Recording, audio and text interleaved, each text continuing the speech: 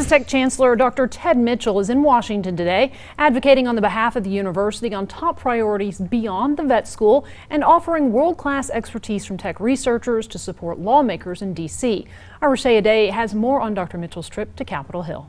That's right. In advance of legislative sessions, Dr. Ted Mitchell says the importance of this trip is not only to support representatives like Jody Arrington, but to also inform lawmakers of the abundance of research tech has to offer. West Texas is the breadbasket for our entire state, and in many ways it's the breadbasket for the nation. The beef industry in the United States, it's actually Amarillo, Texas, to Lubbock. Lubbock is actually the capital of the fiber industry, cotton. Whether it's beef, whether it's cotton, whether it's energy, all of that comes from West Texas. Dr. Ted Mitchell says West Texas is the capital of key industries that impact the nation. And even though the 108 counties that we cover in West Texas, which Texas Tech only has about 12% of the state's population, produces the vast majority of the various types of agricultural needs of the state and of the region and of the nation. And given the impact of these industries, there's a need for tech to be involved at the national level. So we have faculty members that spend their life studying those different areas. And we just want to make sure that the folks that are making decisions about things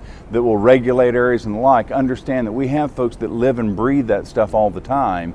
And so for us, it's a great way to serve at a higher level than just the state for what it is that we do. And because the university sits right in the middle of it all, we're here to try to help people get them the information they need to hopefully make decisions that are informed about things that are eventually going to impact us all. Mitchell says he's hopeful these trips will continue to break down political barriers and keep these industries going strong in West Texas. Back to you. Thanks so much, Rashea. If you're like